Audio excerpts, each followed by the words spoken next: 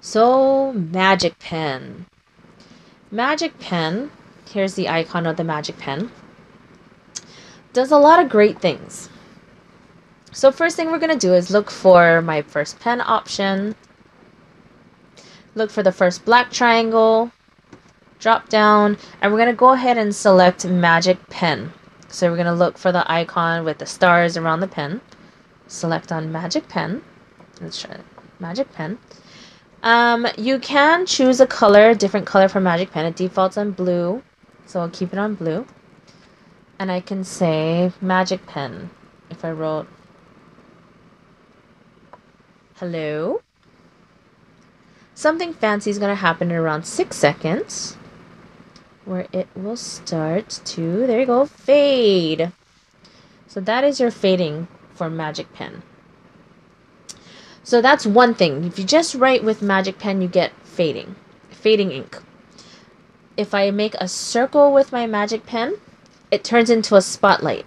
So what I can do with this is I can move my spotlight all over the place. Today we are going to be learning about magic pen. Or I can use it for math. What is 21 divided by 3? Student can come to the board, search 21 divided by 3 is 7. What is 2 times 4?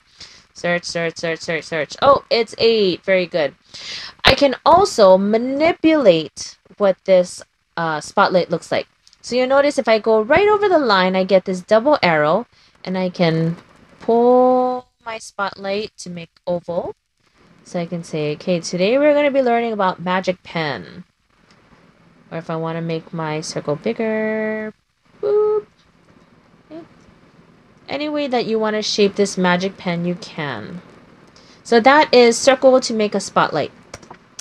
The last thing you can do with this magic pen is if you draw a square or a rectangle, and it turns it into a magnifying glass. So you'll see this magnifying glass right under the image.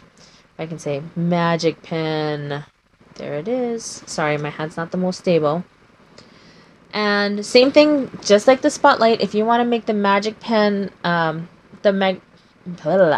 magnifying glass bigger, smaller, whatever it is, just drag out one of the edges of the magnifying glass. Okay, so we have magic pen. If I click on this magnifying glass, I can zoom in or zoom out. So if you really want to get in and see something really tiny, this magnifying glass can help you zoom into an object. Okay, but I can move it around. I can say, okay, let's learn about Mona Lisa's smile. What makes it so captivating? Okay. Another way that I've used this magnifying glass is when we're learning to sing songs and my students need to learn the verses. I would have all the verses up and then just use the magnifying glass to magnify certain verses just so the students can see it. So I love this magnifying glass. All right, so there's 3 things that this magic pen does. One is write to turn into fading ink. The second one is circle for spotlight, and the third one is square or rectangle for magnifying glass. Now, the problem that you're going to have with fading ink is if you wrote the word notes, for instance, and I wrote N-O-T. Oh, you notice my O turned into a spotlight, and that's not what we want. Can you imagine if I wrote the word hello, H-E-L-L, and then the O turned into a spotlight? That wouldn't look too good on the board. So, magic pen, you have to either put curly cues on the O's or write in cursive. Sorry, my cursive is not the best. Notes, that's where I wrote hello in cursive.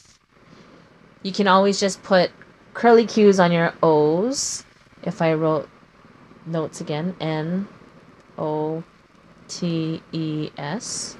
Okay. There's also another way to turn a regular pen into fading ink. So if you want to learn how to turn your regular pen into fading ink and not have to worry about writing in cursive or using curly cues, look for my other lesson on fading ink pens.